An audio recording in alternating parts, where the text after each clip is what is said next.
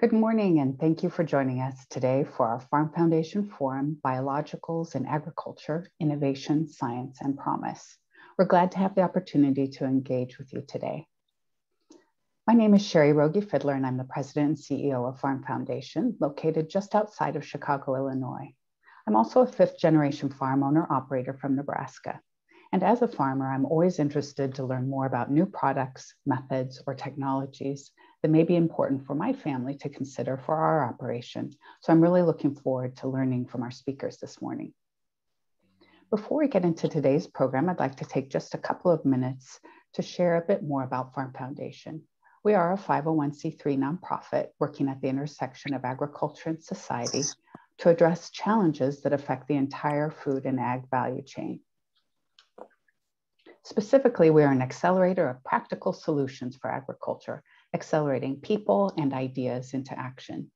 The three levers we use to accomplish this are policy, innovation, and education.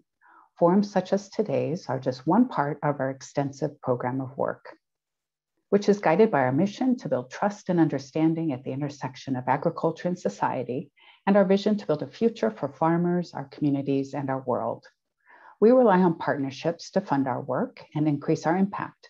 So if you're interested in learning more about funding or partnering with us, I invite you to reach out and explore collaboration. One easy way to support our mission is to text the word FIELD to the number 44321. You'll then receive additional instructions on how to donate to Farm Foundation right from your phone. I also encourage you to learn more about Farm Foundation and our work by visiting our website at farmfoundation.org or connecting with us on our social media platforms. If you're posting on social media about this morning's session, we ask that you please use hashtag FarmFoundationForum. As we get underway with today's forum, I would like to just quickly go over a few housekeeping notes. We invite you to submit questions by clicking on the Q&A button on the bottom of your screen. When submitting questions, please include your name and organization. And due to time limits, we may not be able to ask all questions submitted, but we'll certainly do our best. This forum is being recorded and will be posted on our website at farmfoundation.org, and we'll send out that link following today's program. If there are any connectivity issues during the forum, we ask that you just stay on the forum, as those generally rectify themselves after just a few moments. And finally, when the forum concludes, you'll receive a link to a short survey. Farm Foundation appreciates your feedback and your time in completing that survey. The conversation around biologicals for agriculture has been gaining momentum, and farmers understandably have many questions about how to determine if they should incorporate these new products into their practices. We're glad to provide this opportunity today for farmers and other stakeholders to advance their understanding of this topic so that they have the information they need to decide what's best for their own operations. So let's get started. We're pleased to have Keith Jones with us as our moderator today. Keith is Executive Director of the Biological Products Industry Alliance, or BPIA, which he'll tell you more about in just a moment. Previously, Keith was Executive Director of a land trust focused on watershed protection and environmental education. He has also served as General Counsel to several organizations, including a national environmental trade association and one of the largest water utility companies in the United States. So Keith, thank you for joining us to provide additional context for today's session and for guiding our panelists through this important discussion. So Keith, I'll let you take it from here. Well, thank you, Sherry. I'm thrilled to be here today. Thanks for this opportunity to share about biological products. I'm actually going to start with just a couple of slides to hopefully set the stage for today's discussion. And then each of the panelists will offer some opening remarks, and then we'll jump into hopefully a lively discussion, Q&A. I would encourage everyone who's participating today, go ahead and start putting your questions right into the Q&A now. You don't have to wait. And then we'll try to address, as many as we can, as many questions as we can get to today. But first, I actually want to start with just a little bit about BPIA, and then I'll talk about some of our key concepts. Okay, so you can go ahead to the next slide. Okay, so let's start with who is BPIA, the Biological Products Industry Alliance. So we're a trade association based here in Washington, D.C., where I am. We started back in 2003, and at that time we started with just 5 member companies, 5 biopesticide companies at the time, And we've grown over the years as the industry has grown. And we ended last year, 2020, with a record high of 137 member companies, and we continue to grow. We expect to exceed that number this year. Our members include companies that are manufacturers, marketers, distributors, and even service providers related to these kinds of products. And our membership ranges from, we have some very small members, sole proprietors, up to some of the largest chemical companies in the world. So it really is a range. What they all have in common is that they all deal with biological products as we're defining it. So things like biopesticides, biostimulants, even biofertilizers, and we'll get more into that.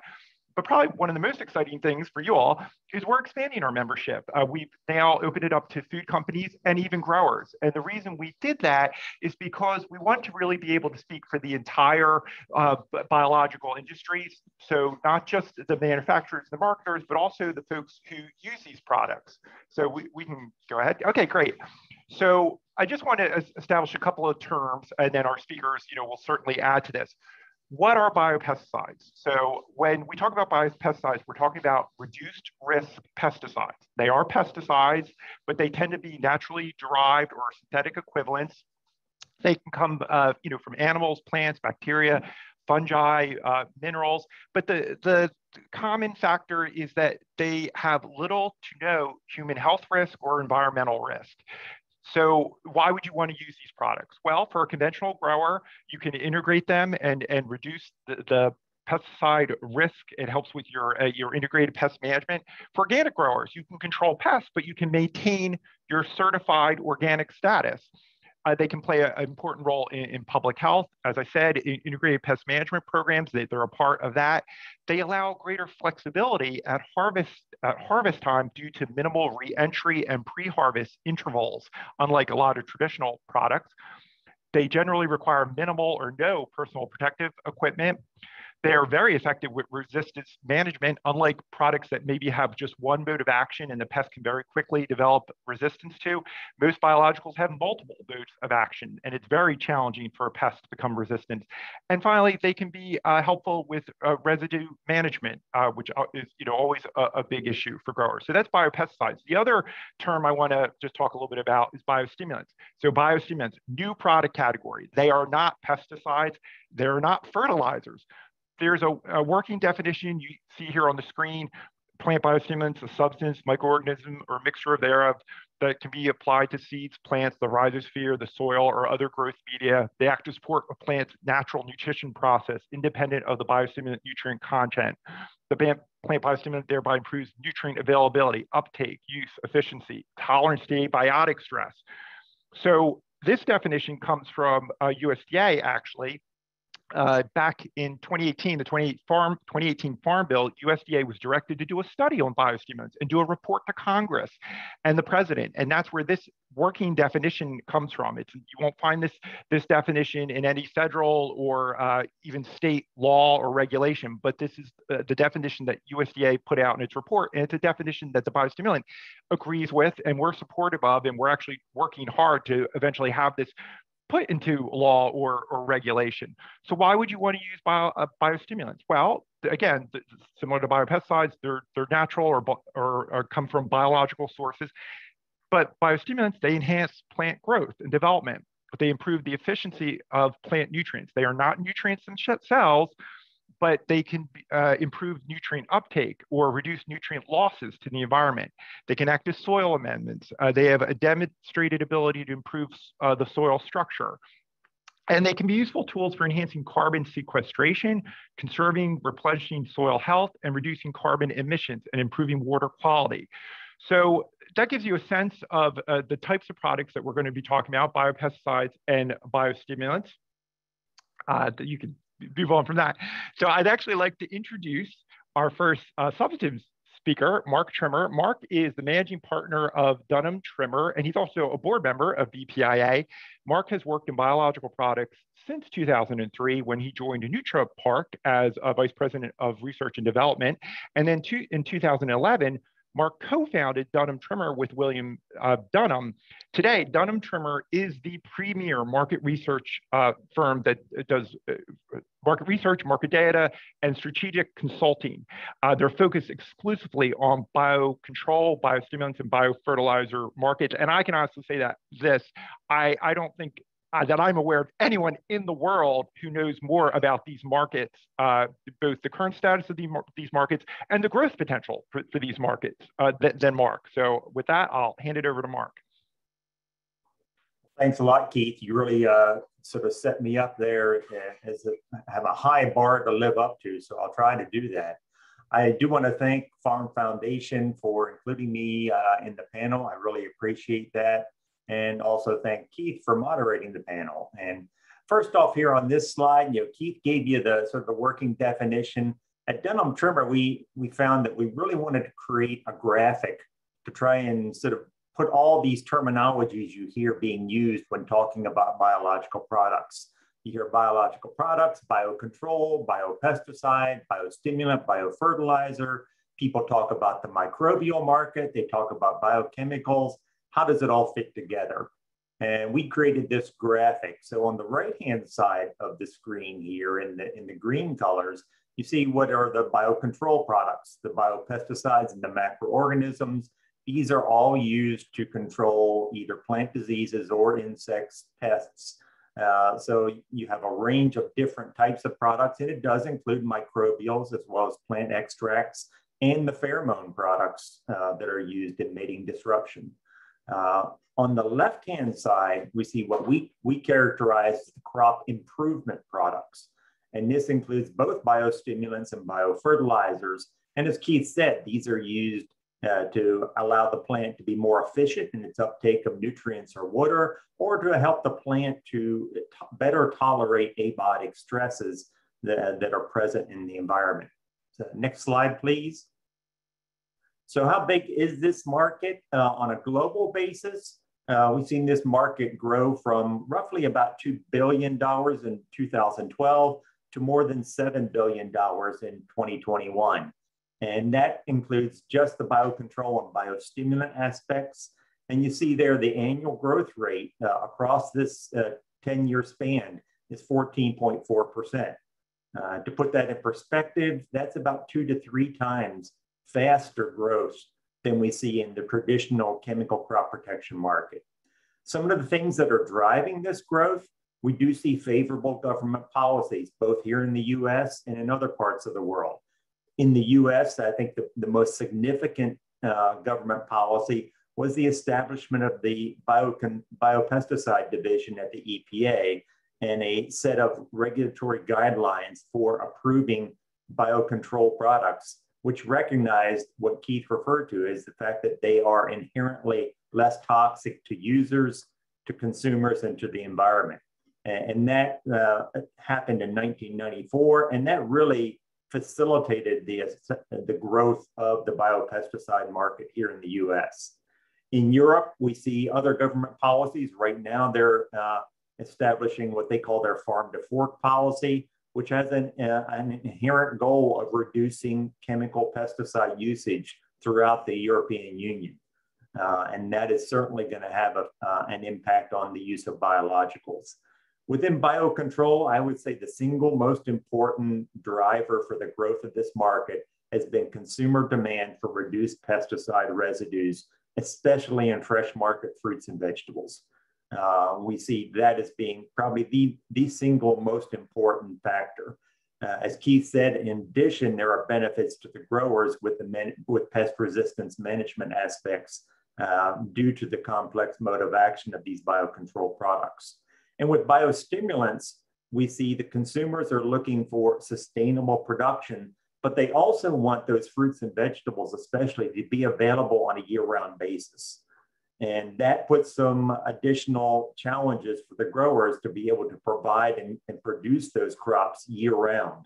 And means that there is a need for the type of product that biostimulants represent, a product that can help that crop tolerate the stresses that occur when it's grown in a time of the year that maybe not be optimal. Next slide, please. So if we look at the biocontrol segments, and I apologize, there's an error here on this slide. In the top right, it says CAGR 15% to 27%. That really should be CAGR from 2015 to 2027. So I apologize for that error. But here we're looking at the growth of different segments. And we see biocontrol growing towards in excess of $10 billion by 2027. We think biostimulants will reach at least $5 billion by that time frame. So combined, there'll be more than $15 billion globally. Biofertilizers, we're right now developing our data set on biofertilizers. We believe the market today globally is somewhere around 1.2 to 1.5 billion. We're still doing a little bit more refining of our numbers before we put a projection there on with the growth rate for that market. But we do see that as a very exciting market. If we look across all these different uses, some things cut across the groups. Microbials is definitely an area where we see very fast growth, and that impacts all three of these different types of products. We do see some companies that are entering with peptide-based technologies, both as biostimulants and as biocontrol. And we see one thing that's happening in the biocontrol area is pheromones. There's some disruptive advancements in synthesis of pheromones, which is going to reduce the cost of producing those products and may open up new crop use opportunities, which have not been open to those types of products due to cost. Lastly, biofertilizers is a segment we see a lot of activity, a lot of innovation, and I'm pretty certain that Karsten's going to have a few words to say about that later. So I'm going to leave that for him. If we look at both these across all the biologicals, the crop protection products, the biostimulants and biofertilizers, really, we see them as tools that help the grower to address threats to production and yield. The biocontrol products assist with pest resistance management, but also perform quite well in integrated programs with chemicals and allow the grower, especially if they're producing fresh market fruits and vegetables, to produce that produce with reduced chemical residues to meet the demands of the consumer. With the biostimulants and biofertilizers, we see increasing abiotic stress occurring with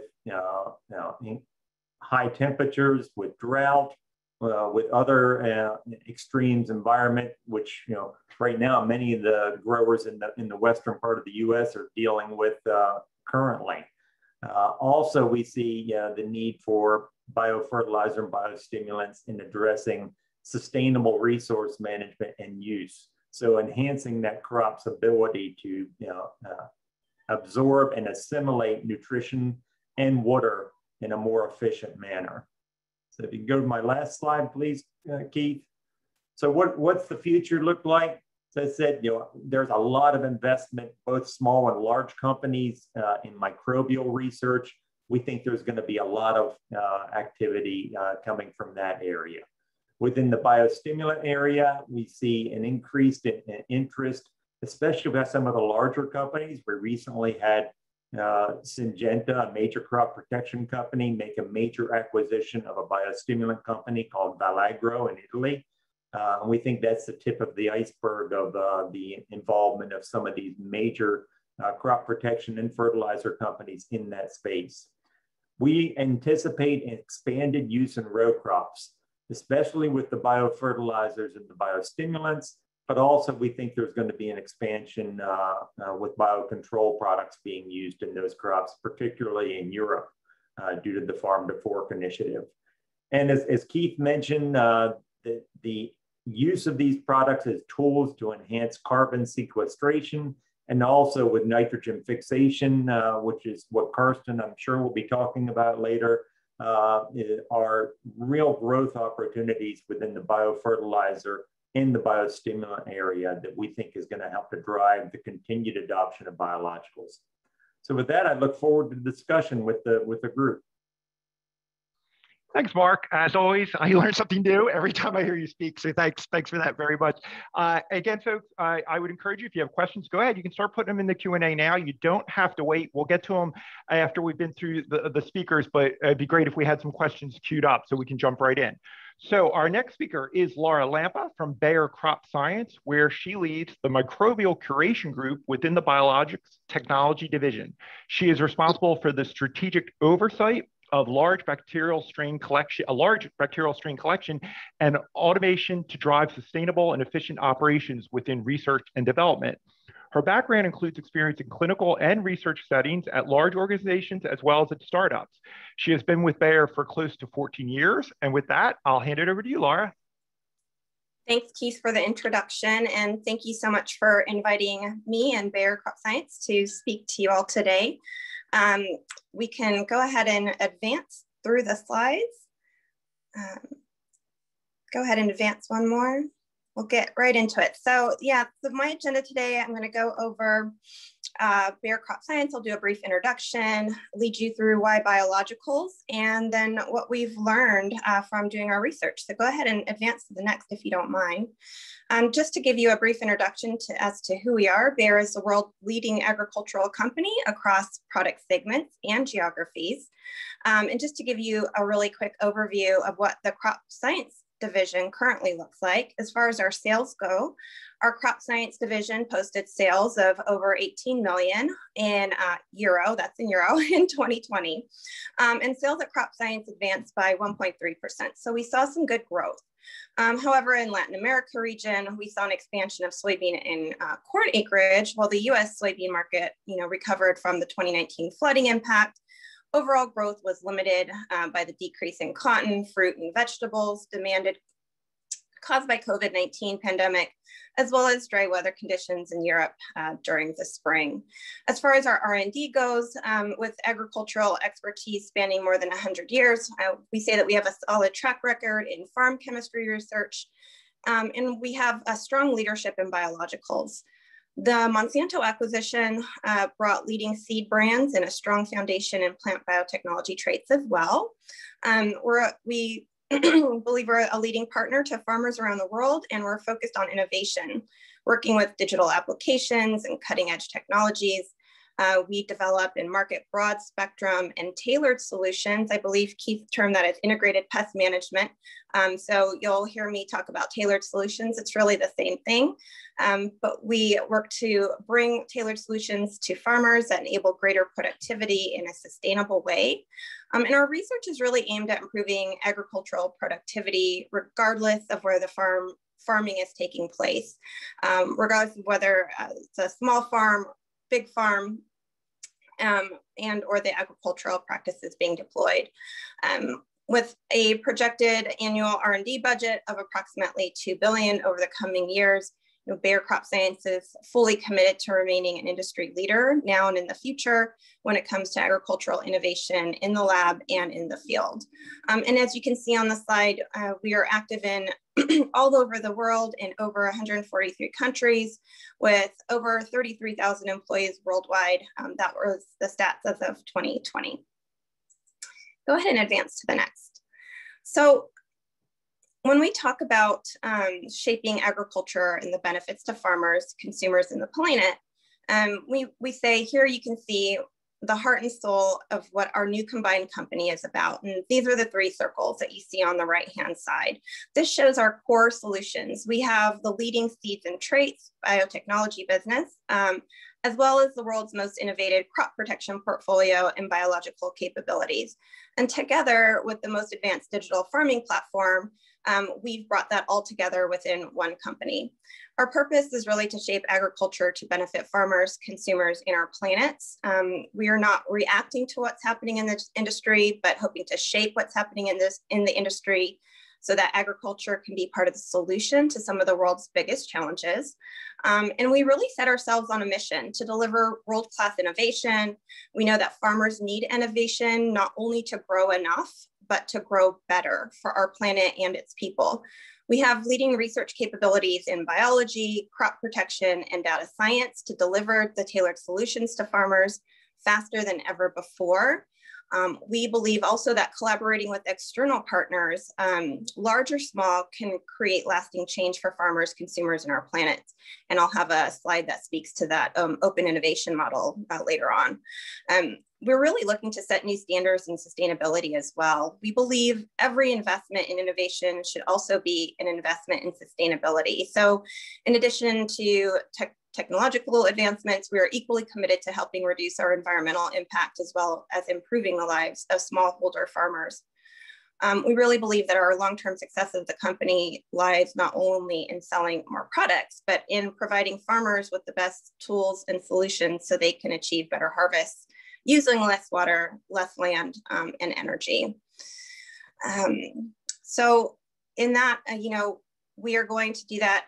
We see our ability to execute on all of our deliverables by being able to deliver on those tailored solutions to farmers. And that really means that we're dealing with variability that is inherent on every single farm and offering the growers a better choice, more suited to their specific needs, as opposed to a standardized one-size-standard-fits-all solution.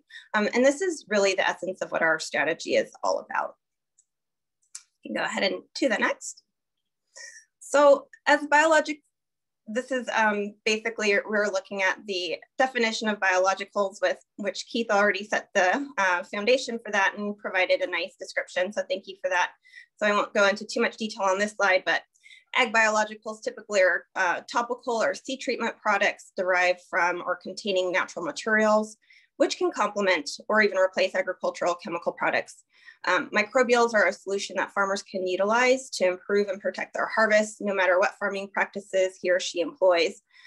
In the ag world, you'll often hear academics and researchers refer to biologicals as probiotics for plants. That's one of the ways we also like to describe it as well. Ag biological products can include inoculants, which promote plant health, improve nutrient uptake. They can be bioinsecticides, fungicides, etc., that complement or replace agricultural chemical products. Examples of this are BT sprays. Microbial pesticides are pesticides that are naturally derived chemicals. And Bayer has really built up a strong expertise in R&D here, production and marketing of biologicals through strategic acquisitions. Biologicals are part of the Crop Science Division's crop protection portfolio.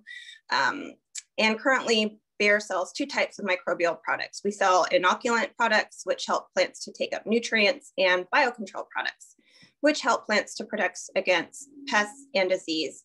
Other folks in the industry we know are also looking at applications like weed control as well. We can advance to the next slide. So why do growers need biologicals? Efficacy is not the only driver that's rapidly changing the landscape here.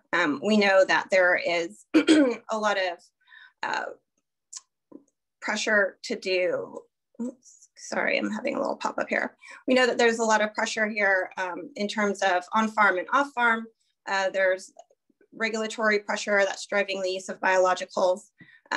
As we increase regulatory hurdles, there's limitations in application of small molecules, for example, that are driving this. There's higher costs to register small molecules, which make the business case for biologicals even more attractive.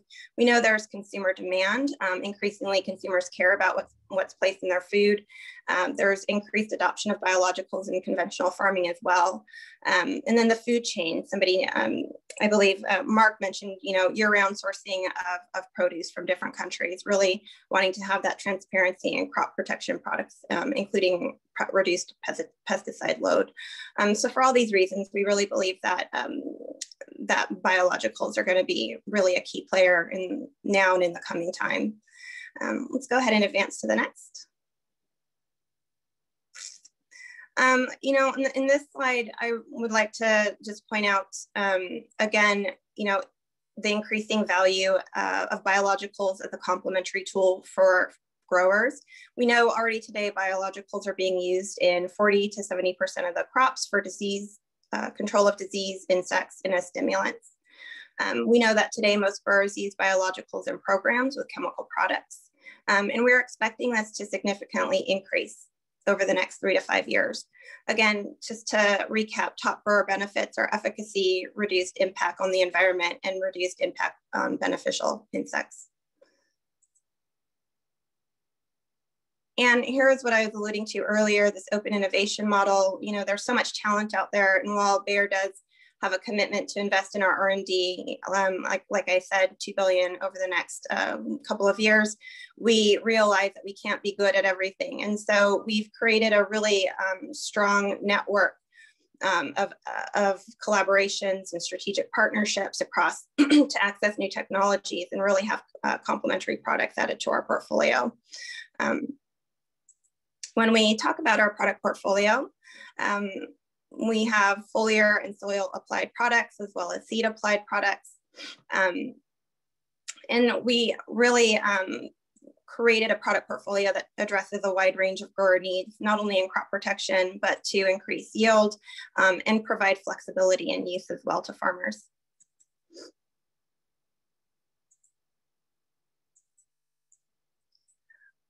The one thing that I'd like to do as a case study or an example of integrated solutions is take you through our lighthouse product called Serenade. This is a very effective biological crop protection with integrated benefits. The active ingredient is a soil microorganism. It was discovered in 1995 by one of our scientists, and it's still being researched today and being found always to have new modes of action. It's a very complex microbe, but it's really an effective biological crop protection with integrated benefits, not only to growers, consumers, but to the environment as well. And if you advance to the next slide, I can just show you a little bit about what we mean by integrated solutions. So an example of a tailored solution today would be something that provides holistic and sustainable root health via Root to Success. This is a program that we put out in fruits and vegetables.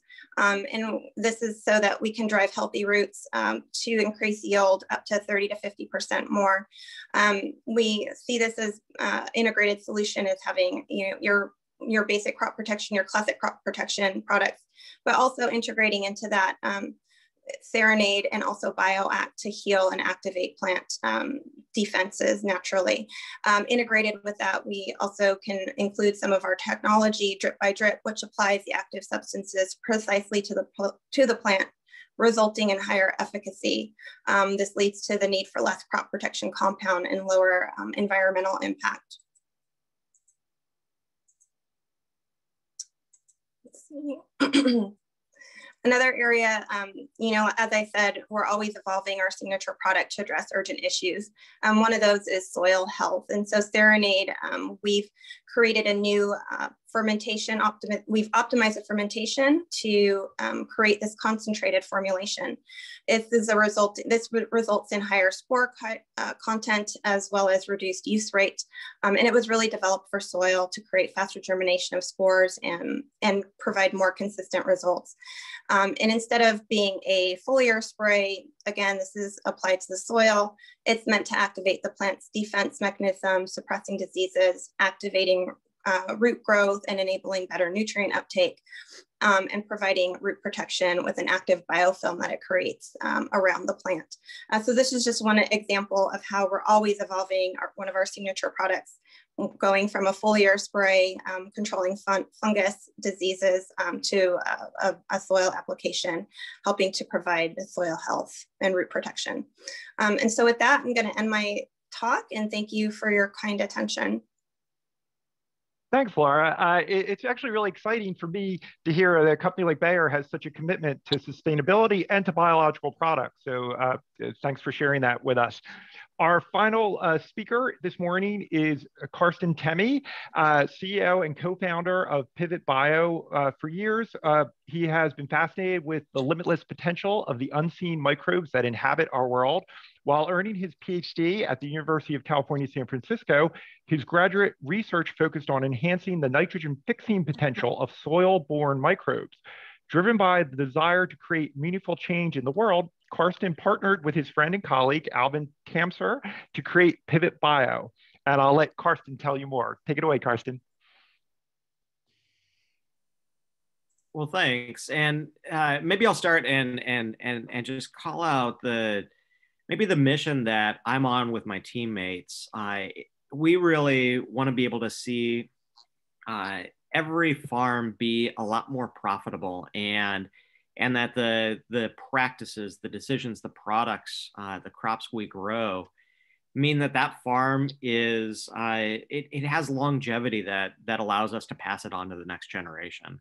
And at the end of the day, the ripple effect of our system means that everything around us is a little bit more resilient, both our food supply and our global environment and its health.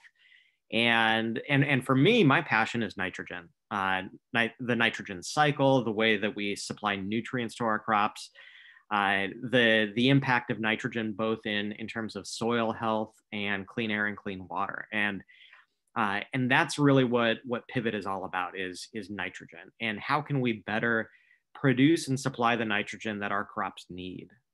Something that ultimately is better performing and yields better results than we've ever experienced before.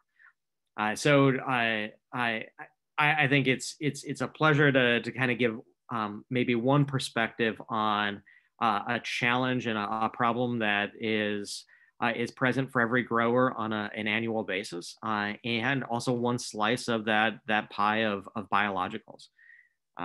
Maybe advance to the next slide, and I'll give a little bit more of an intro on what Pivot does. For us, the focus is how do we take and use the relationship between legumes and microbes in the soil, that symbiosis that allows legumes to self-fertilize. How do we make that something that can apply outside of legumes to all the crops of the world, to crops that are the cereals that drive the backbone of many of the broadacre row crop operations throughout the US. And our approach is maybe to roll back time, to use nature as inspiration for a new class of products, and look at the crop's own microbiome as a way to be able to produce the nitrogen that crop needs. Now, that's actually the way all plants on this planet obtained the majority of their nitrogen before we invented fertilizer about 110 years ago. And the challenge is that we've been able to increase the productivity of our agricultural system through the use of fertilizer and many other types of technologies across this last century. But it's got a few side effects. One of those side effects is that use of fertilizers has signaled the soil microbiome to stop fixing nitrogen for all the crops except for legumes. And what we try to do at Pivot is reawaken that portion of the microbiome. And in the process, design a product that performs better than the use of fertilizers. So what do I mean by that? It's how do we make it so that the microbes have a better ability to produce that nitrogen and get it into the plant. So we're not thinking about how much nitrogen fertilizer we need to apply to a field, but we're thinking about how much nitrogen is put inside of the crop itself. How do we eliminate some of the challenges and the headaches of being able to manage fertilizer today, and lead to maybe a more predictable and highly performing operation as a result? So where we're at today as a company, we focus primarily on the core cereal grains, corn, wheat, developing products for rice, and then any products or any other crops that our customers might rotate into. We have been a commercially active company in the US for a number of years now. Our products are being used across millions of acres, and we are laying a foundation to hopefully have an impact around the globe for decades and decades to come.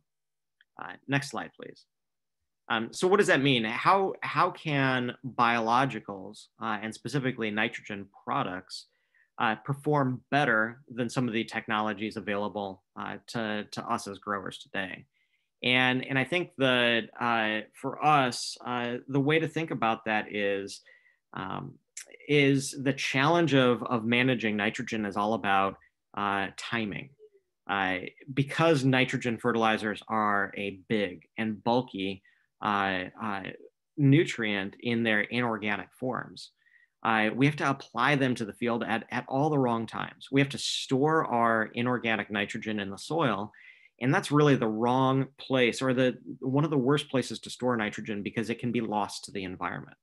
And it can go many places before the crop can actually utilize it and turn it into a harvestable yield. And microbes offer this alternative. Microbes can live and grow in the roots of the plant and then produce the nitrogen on demand. So instead of fixing nitrogen in a Haber-Bosch chemical fertilizer factory and then using our railways, our barges, and our supply chains to ship that to a farm, we can have the microbes breathe in the air, nitrogen from the air, and turn that into ammonia on demand for the crop, and then put it directly into the roots of the plant, so the plant can turn that into biomass, into DNA, protein, and grain, and avoid storing that ammonia or nitrate in the soil. And in the process, we can have a huge impact on the environment, on the sustainable ramifications of using fertilizer. So today, globally, about half of fertilizer is turning into some a form of air or water pollution. It's simply a side effect of needing to use nitrogen fertilizer to power our agricultural system.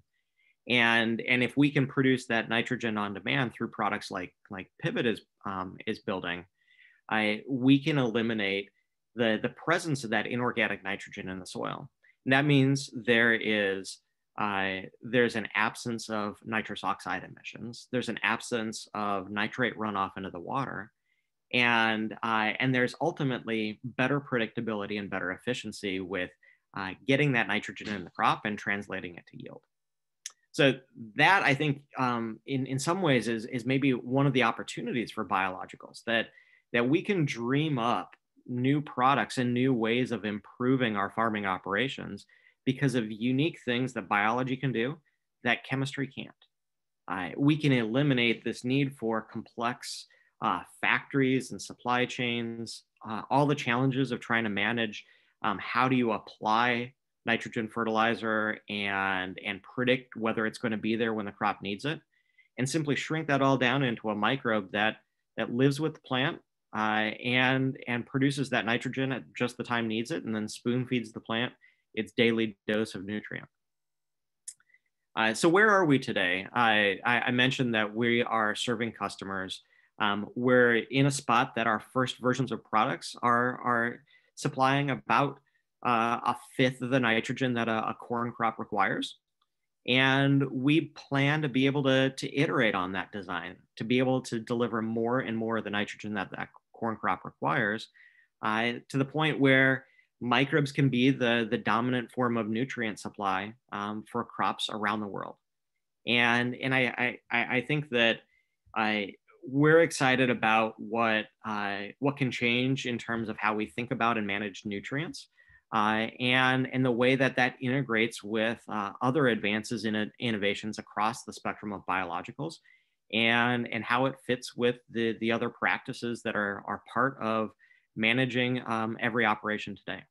So looking forward to the conversation today. Happy to talk about nitrogen and the nitrogen cycle to any extent folks are interested in, and the implications for biologicals in general. Thanks, Karsten. I mean, that's really some exciting and innovative, different approaches that you shared with us. So thanks for sharing that. So we do have a few questions already in the Q&A. We also have some in the chat, and then I have a few myth-busting questions that I'd like to share. So I'm going to actually start one or two of my myth-busters and give folks a chance to continue to put questions into the Q&A. So the first one is, are biological products only or mostly used by organic growers? And maybe, Mark, you could start us off. Is it, because I hear that from folks, oh, only organic growers use biologicals. What's your perspective on that, Mark? Well, I would say most definitely no, that is not the case. What we see when we look at the market is that probably 75 to 80% of all biological use is in conventional acres. Certainly organic growers are early adopters, They are some of the first to try new biologicals. But the growth that we've seen in this industry, and there just aren't enough organic acres to support that level of sales and the growth rate that we've been seeing. So we're seeing a lot of integration of biological products being used in a program together with traditional chemical inputs based on the benefits that they bring. Thanks, Mark. Karsten, Laura, I don't know if you've had any thoughts you want to share on that from your experience. Are you selling to non-organic farmers? I guess is what our product is currently not labeled for organic use, and I think it's because we look at our potential impact in the world, and more than half of the world's nitrogen fertilizer is used on just corn, wheat, and rice. Most corn, wheat, and rice is not organic, and so we simply want to be able to have an impact in the biggest way possible as fast as we can. So that means by nature, what you see from us is going to be on conventional acres. Yeah, it's the same at Bayer as well. Our main businesses are row crops, but also fruiting vegetables. And so Serenade actually is registered, or it has organic label on it, but moving forward, that's not our target market. We're really aiming to be in the conventional market and again have as big an impact as possible. Right. So here's another kind of myth buster, and maybe Laura, you can start with this because we hear this from folks. If I use biological products, does that mean I stop using conventional products? What's your position on that? Yeah, absolutely not. I mean, you're not going to necessarily have that efficacy that you're after if you just go with just a biological product. Oftentimes we see that it works best in rotation, again, going back to that tailored solution or that integrated pest management solution where you have both conventional and the biological product combined with some sort of, digital tools or things like this to really have as big an impact as possible. So no, we don't see it as a standalone at all for us. Right. But again, I get that question. I don't know, Mark or Karsten, anything you want to add? I think it's always going to be the case that,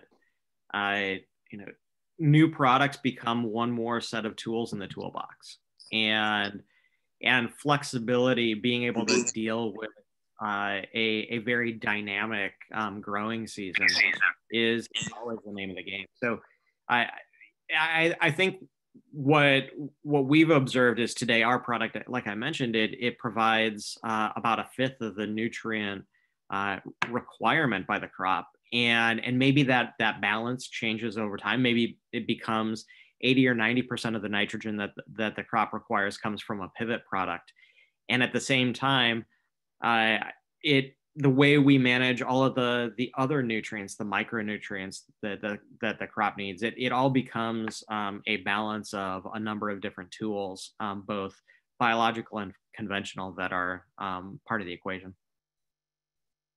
Right.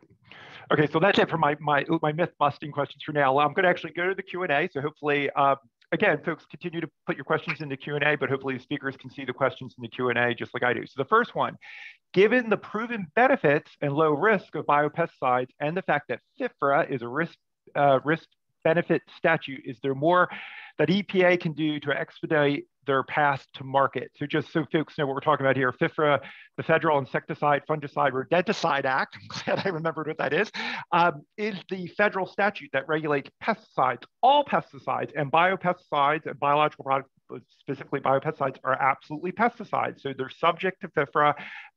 So this question is asking, what can EPA do to expedite the path to market? Mark, maybe you can start us on that one.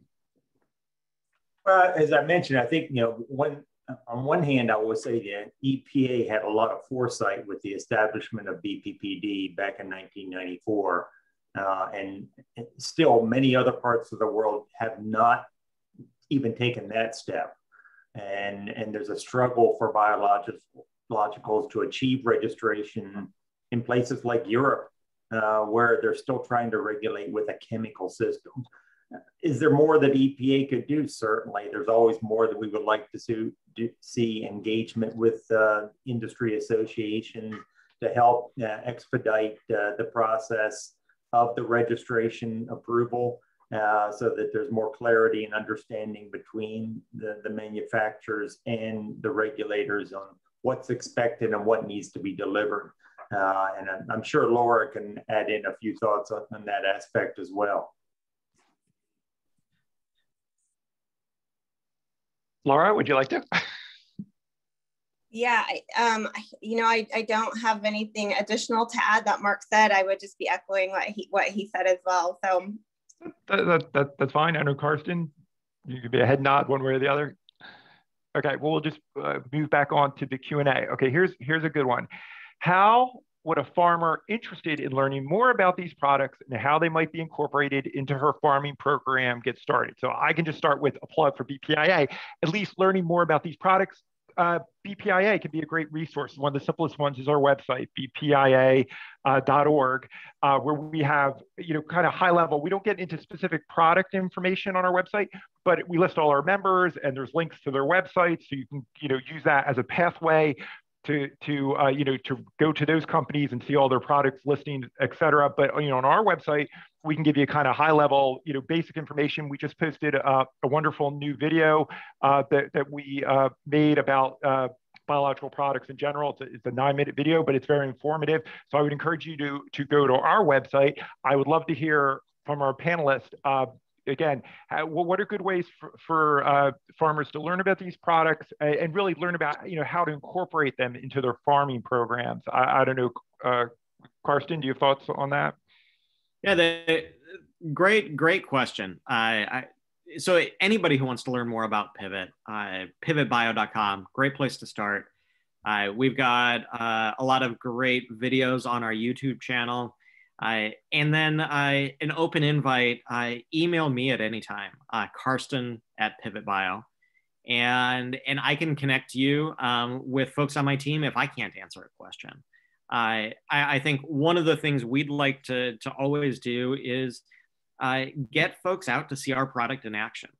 We've always got some place nearby within driving distance that you can go and see our product in action.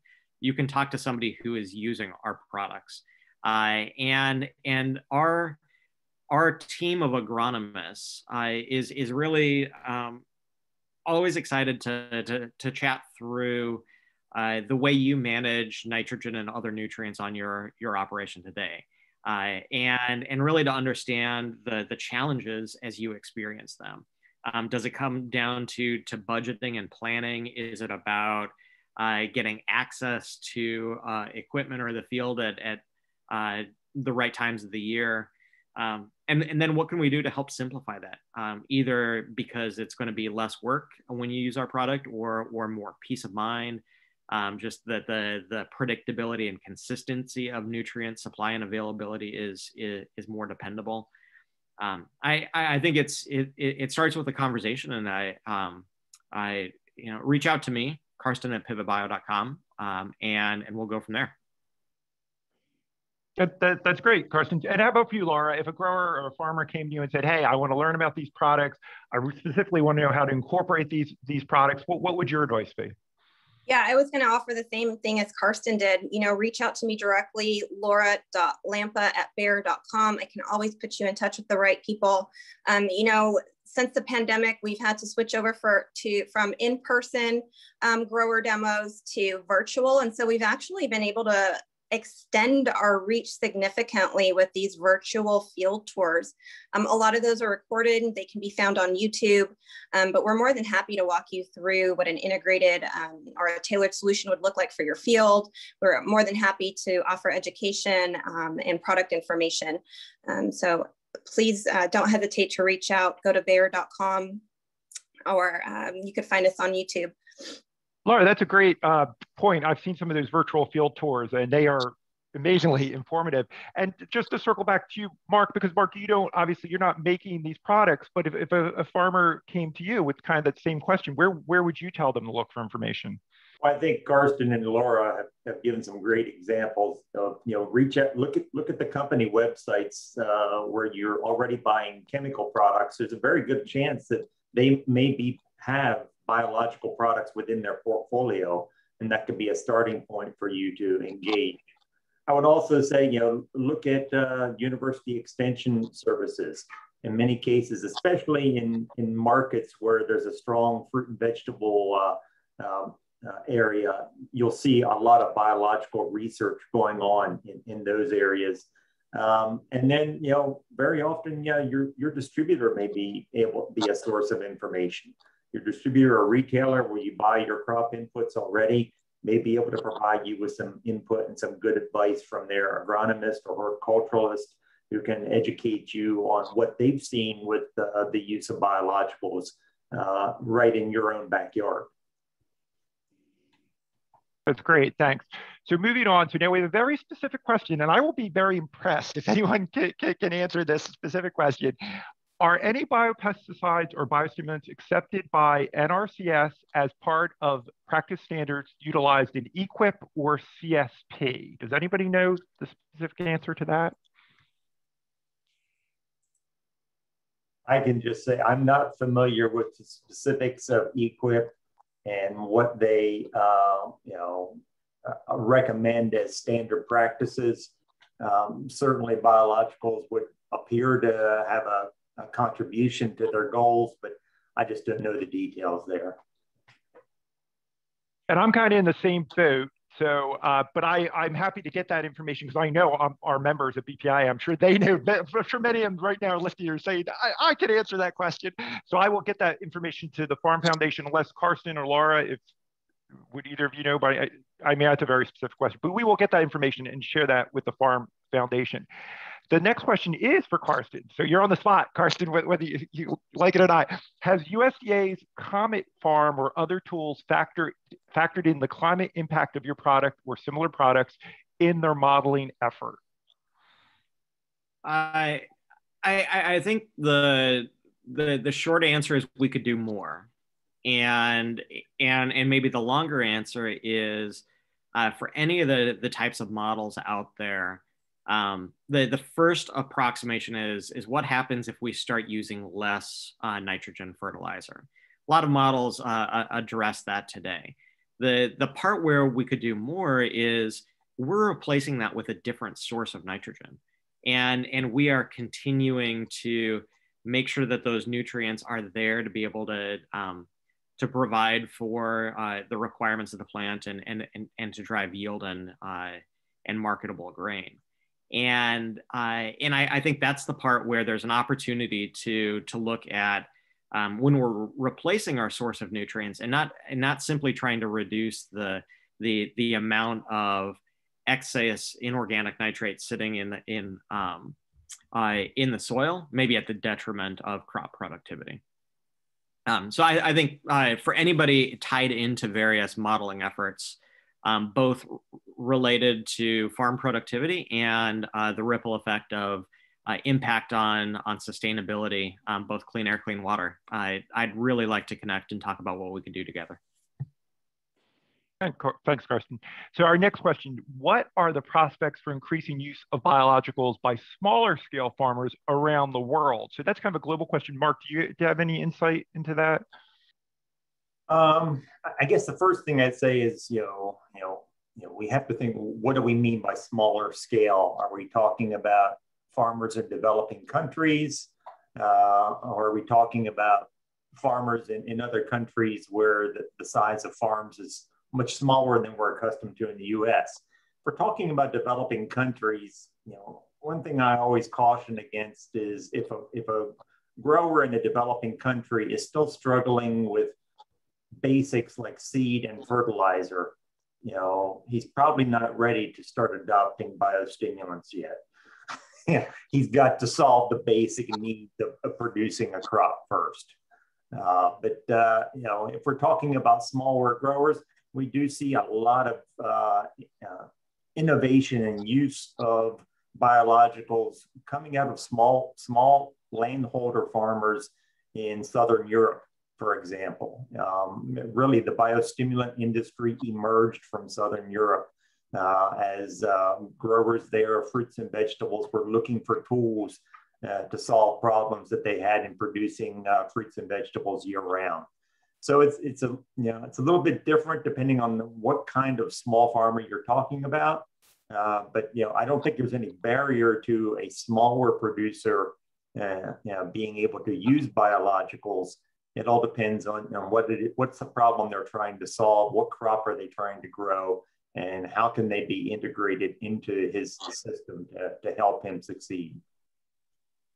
Mark, go ahead, please. I'll build on that and say, I think part of it comes down to the different challenges that growers around the world face. Just the nature of how we manage every operation, the equipment available to us, the supply chains available to us. It's so different that I think the design of the product, the way it's used, that has to be very specific to the local challenges. And so the way we've designed our product, the way it integrates into farming practice in the US is entirely different than something that is going to solve a very unique challenge for a grower farming less than a hectare in sub-Saharan Africa. And those are maybe the farthest two ends of the spectrum. So for us, I think that the exciting part is the microbes themselves can have a huge benefit in every type of farming operation. Getting those molecules of nitrogen into the crop at just the right time, that can benefit everybody, whether you're trying to manage thin margins on broad acre row crops in the US or really close the yield gap in a smallholder operation. And at the same time, we're shrinking the physical footprint of a way to produce and deliver nitrogen from tons of bulky inorganic nitrogen fertilizer to something that's like baker's yeast and you can hold in your hand. And that means it makes a lot of the supply chain challenges in many parts of the world just disappear. So I think the big challenge ultimately comes down to how do you package and design that product so it's easy to use, given such a diverse range of available equipment and practices. That's the place where I spend a lot of time with my team. Thanks, Laura. Anything you'd like to add before we move on? Yeah, I was just going to add, Bayer, one of our initiatives, we do have a smallholder farmer initiative where we're going in, and one of our objectives is to empower smallholder farmers to reach their full potential, right? By fostering that reliable growth for their business or communities. And we're currently doing a pressure test actually within the company to see how can we actually be able to deliver on that promise. This could be anything from creating opportunity or access to funding, access to the supply chain, going in and offering PPE to these smallholder farmers, offering education, just as a way to build that relationship and eventually expose them to biologicals within their crops. So this is something that we're actually very seriously looking into right now. That's great, Laura. And again, I think that demonstrates your company's commitment to getting biologicals more established. Here's a good question, at least an interesting one to me. What do you see as the biggest regulatory issues facing the industry going forward? Also, do you see a region like the EU leading regulation, or will each region act separately? I definitely have some thoughts on this, but I want to hear from the panel first. And maybe, Mark, maybe you could start us off on that.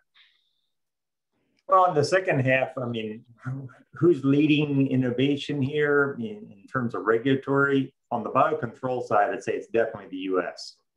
The US has been in a leadership role in establishing a biocontrol system. On biostimulants, EU is in the lead in establishing a framework for approving biostimulants as unique crop inputs that are different from fertilizers and different from pesticides. But as you alluded to in your opening comments, Keith, the US and USDA and EPA are both actively involved in addressing these regulatory systems for biostimulants within the US. So we see that coming in the near future here in the US as well. I do think that each country or each region is probably going to adapt and take ideas from the other parts of the world as they set up their own systems. It's always a challenge for the manufacturers then is how do I develop a global product and meet all the regulatory requirements around the world. So they always hope to see harmonization of regulatory requirements. And of course, it almost never happens that we have global harmonization. There's always unique requirements in certain parts of the world. So that's a challenge that the manufacturers have to face. And that's probably the biggest challenge, I would say, right now is that, it is not a one size fits all where Karsten at Pivot can develop one registration package and then send it to every country in the world and feel confident that he's going to have met all their requirements. There are unique needs in Brazil versus the US versus Europe that are going to impact how quickly some of these technologies come to be commercialized in those parts of the world based on their regulatory systems. And that's probably the biggest challenge for manufacturers is working through that matrix of regulatory requirements. Thanks, Mark. Laura, for you, from your perspective, what do you see as the biggest regulatory issue for your industry? I think the path to registration is really clear when we're talking about just a microbial-based product based on the microbe itself, based on spores in the product. That's very clear for us. I think when we get into these other areas of new technologies, or even what does it look like when it's, the chemistry that we're trying to market in and not necessarily the live microbe, maybe the path to regulatory is a little bit less clear. And so, and that's less clear in different regions, right? Every single area has their own requirements. And so I think this is the biggest hurdle is just like Mark said, there's not a one size fits all dossier that you can submit. It's just really region by region at this point, so.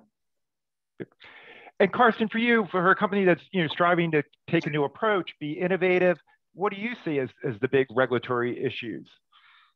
Maybe I'll push back and say I think issues is the wrong word, and there's obviously things we can always do to make it easier and faster for innovation to reach the growers that can benefit from it most. But I also think there's this opportunity to say we can look at potential policy to help connect what happens on the farm with more stakeholders around the world. So does that mean there's better ways to link the sustainability advancements on every acre with different industries that might be polluting industries? Lots of types of policy efforts right now to think about opening access to carbon markets or clean air and clean water.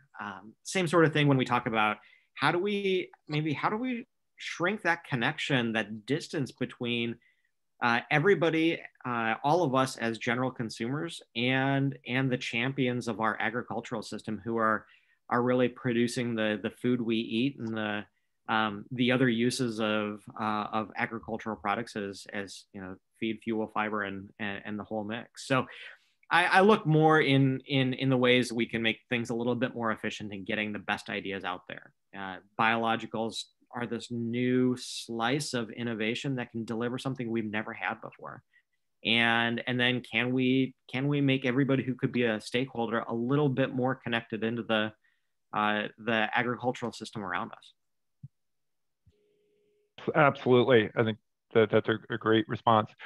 Okay, so going back to our Q&A. All right, is there a track to enter biologicals into ecosystem markets for things like water quality and greenhouse gases?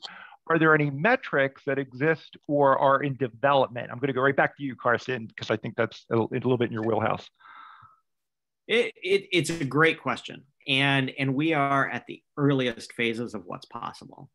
I think that there is a growing opportunity and a number of participants in the MRV section of sustainability, measure, report, validate. There's also a very early set of connections between the various ecosystem markets and what happens on every acre. For me, the two biggest possible things that we could be looking at is nitrous oxide emissions and carbon sequestration. Another big one is methane emissions, and then obviously the other one is runoff into water quality, both fresh and salt water. And in all of those cases, it's the earliest of where I think we can go. So that means there's a lot of opportunity for folks who've never talked before to figure out how to find the best way to solve a problem, and really be able to package up the visibility on product use, on practices, into verifiable information, and something that's easily digestible by everybody who could be a stakeholder in the process. Thanks. Mark, kind of from a global perspective, I mean, obviously greenhouse gases, water quality can be a local issue, but it's also a global issue. This idea of entering biologicals into the ecosystem markets, any thoughts? Well, there's certainly a lot of interest from I would say the company and the sort of association level. And I know there's member companies within BPIA and within Europe as well who are actively engaged with other groups in what Karsten referred to as trying to establish the MRV value of introducing biologicals into a production system, whether it be a biostimulant, a biofertilizer, biocontrol. And those are the key things that have to happen in order to get to where Alex is talking about in his question. So I think there's a lot of discussion, a lot of engagement going on in that area, but it's going to take some time until we get to the point where we've fully accounted for what the contribution these products can make to achieving these goals. Thanks. Laura, anything you want to add?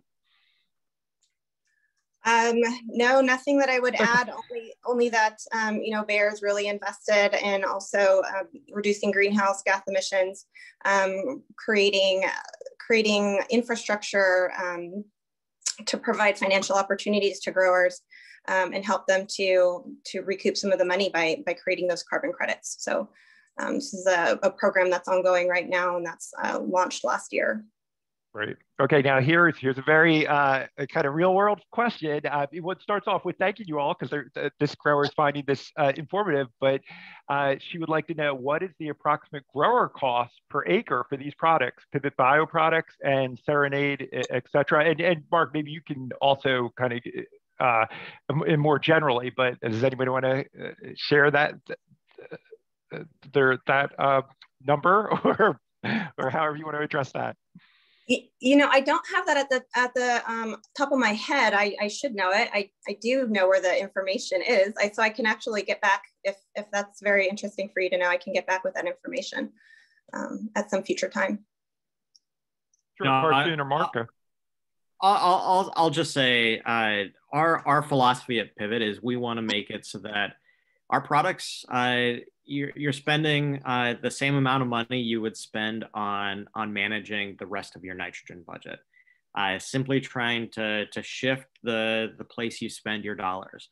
And the benefit is that you get a more consistent and highly performing source of nitrogen, that you don't have to worry that might be lost to the environment and not there when the crop needs it. One of the other, I think, nice things is we see commodity prices swing, and especially on the fertilizer side, and being able to know Pivot's going to deliver one consistent price all the time. Hopefully, that's an advantage that folks really appreciate over time. Instead of throwing out a specific price per pound or price per acre, I'd say our team is always working to try to incentivize more rapidly converting acres to using our product. So lots of ways to be able to reduce the price point a bit. So reach out to me. Key anchor point though is the philosophy is this should be something that it costs the same as the nitrogen products you use today when we're talking about how you get that nitrogen into the crop. Thanks, Mark. But for you, have you looked at kind of cost per acre comparing biologicals to conventional, for example? I mean, do you have any insight there you can share?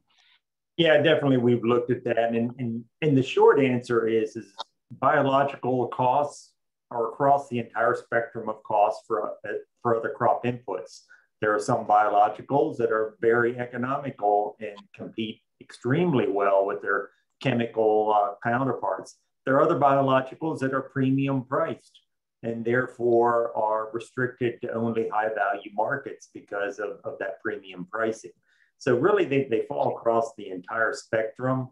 And you know, it's hard to say, you know, there's an exact price point where this is where biologicals fall, because they're across the full range of costs that you would see with it's similar to what you see with chemical products. Right, and that makes sense. Okay, the next one, are there results describing how biostimulants thrive in different field soil environments? I mean, maybe I can start off with, I mean, I just know from my members who make these kind of products, yes, absolutely. I mean, it depends on the product, but certainly there's biostimulant products that have been tested in different field soil environments. I don't know, does anybody have anything they want to add to that?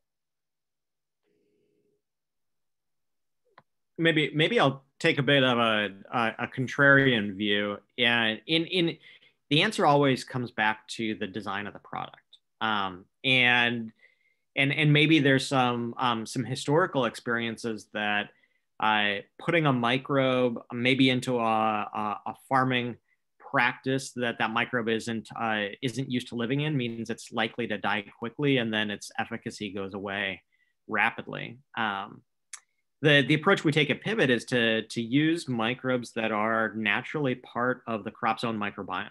So there's a symbiosis between the crop and those microbes. And the microbe is really living off of sugars that are produced by the plant. So during photosynthesis, about 30 or 40% of the carbon that is fixed is turned into sugars and exuded out the roots to feed microbes in the soil. That's what our microbes, our products are surviving on. That really is the energy that drives nitrogen fixation and allows the microbe to give some of that ammonia back to the plant. And that barter, that exchange between crop and microbe means that there's a consistent relationship, a consistent performance of our product in all the places that you might be growing corn. So we see our customers run into issues more frequently with being able to produce a healthy crop because of flooding or drought, or being on some of those marginal lands that don't necessarily have the right pH levels before we see a shortcoming on performance of our products. And I think it just always comes down to, like, how do we design the particular slice of biologicals that we talk about? Thanks. I think that's right. I love questions like this, so hopefully we can get a good response. As a farmer, I've been approached many times to buy a variety of biologicals that are, you know, claiming to be as good as sliced bread, but without any solid research that gives consistent return on investment. So far, excuse me, I had the opportunity to spend I'm being asked to spend my tight cash flow without any guarantees. Laura, what do you say to a farmer like that? They've been approached in the past with folks saying, hey, here's my magic bugs in a jug. Trust me, it's going to solve all your problems. And, you know, they said, no, I'm not going to spend money on that. What do you say to that farmer? Yeah, you know, I think that's a really good point. There are a lot of products out there on the market that you can use today, right? I think when you look at what you're going to invest your money on, you have to ask, you know, how much research has been put into that? What's the data to back it up? You know, Bayer has that data. Bayer believes in our products. We don't have anything on the market that we believe is going to fail. And again, going back to that tailored solution idea, you know, we're not going to recommend a biological for your field if we don't believe it's going to have any benefit or efficacy there. Just like Karsten was talking about, you know, maybe they perform better when you have some sort of abiotic stress or something like that in your field. But if conditions are great, you know, there might not be any point of having a biological. I think that in order to be able to confidently invest your money in biologicals, it's really important to have that relationship with whoever your provider is, and to have that confidence in that product. And that's something that Bayer does offer, and we hope is an industry standard. Karsten or Mark, go ahead. You know, I think it's a great point to make, and it's also something that the more we can hold new innovation to a higher standard, the more we can create new opportunities to see products in action or get insights on every acre that we didn't have previously. I think the better the knowledge base is to help all of our operations just work better. So there's maybe kind of two buckets that I see a lot of questions fall in, either that I receive or that my team receives. And one of those is, we've talked about nitrogen fixation for cereal crops for 100 years. It's been this elusive holy grail. How do we know that Pivot has broken through? How do we know that maybe this class of products that's going to be like Pivot is providing, that it really is what we've all been seeking, both academically, agronomically, in practice in the field. And I think we've got a lot of great data there to help convey that story, to be able to show that it's microbes taking in sugars from the plant, producing the key enzymes for making nitrogen fixation possible, and then sharing that ammonia back with the plant, all the way down to the molecular level. The next bucket, I think, is, what does that mean for my operation? How do I see a product in action? Most of the way that products get evaluated is based on their impact on yield, but what does it mean to more effectively put nitrogen into the crop? If we've always stopped at asking the question, is my fertilizer performing, and my measurement is how much did I apply to a field, there's a big disconnect there, because we don't have really effective ways to say how much of that nitrogen that got applied to a field ended up in the crop. How much was there to fuel the potential to produce yield? And I think that's the part that I think gets really interesting. And the place we try to spend a lot of time with our customer base is, if we can walk fields with growers, if we can help highlight ways to see nitrogen in action, to see that you use our products, you have more peace of mind that nitrogen is in the crop, it's setting the crop up to be able to produce yield. That's I think hopefully going to mean every grower we interact with is a little bit more informed, or has a few more tools at their disposal after that conversation. Thanks, Karsten. And Mark, I actually do want to get your perspective on this, because you don't manufacture these products, you don't sell these products. What do you tell a farmer who, if they were to ask you this question? Well, I guess the first thing I'd say is, I grew up on a farm, so I really, I can understand Tim's question here, and I absolutely agree with him that if a manufacturer or a distributor cannot provide you with evidence that the product performs, you shouldn't be investing in it. And that's a responsibility for them. And I also would say that as a consultant who works with a lot of companies, I always sort of cringe when I have a client, if I go to their website and they have some outlandish claim like, use my product and your yield will increase by 50%. That's just not realistic. And it's those kind of promises are what I call overpromise, underdeliver kind of promises. It may occur in certain cases, but chances are no single product is going to have that impact. I will say, though, that it's important as the user to recognize that you may have to adjust some of your practices to get a biological product to perform optimally.